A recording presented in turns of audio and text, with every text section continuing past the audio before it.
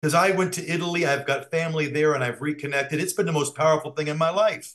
I hear unanimously from people who make the choice to go home to whatever their home is that even if they are not religious people, that it is a spiritual experience. I looked around and I saw other people with my body type. I ate the food and it felt natural to me. I walked the streets and I felt like I'd been there before.